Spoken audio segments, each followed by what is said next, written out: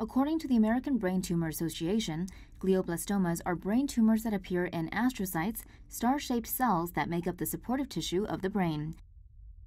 Glioblastomas are highly malignant and reproduce rapidly and are supported by a large network of blood vessels. They are usually found in the cerebral hemispheres of the brain, but can appear anywhere in the brain or spinal cord. According to Popular Science, symptoms can range from general neurologic symptoms such as headaches or seizures to specific areas of the brain, like speech difficulty, weakness on one side of the body, or double vision. Glioblastoma is normally diagnosed through brain imagery and then surgery. Treatment includes surgery to remove as much of the tumor as possible, then radiation and chemotherapy.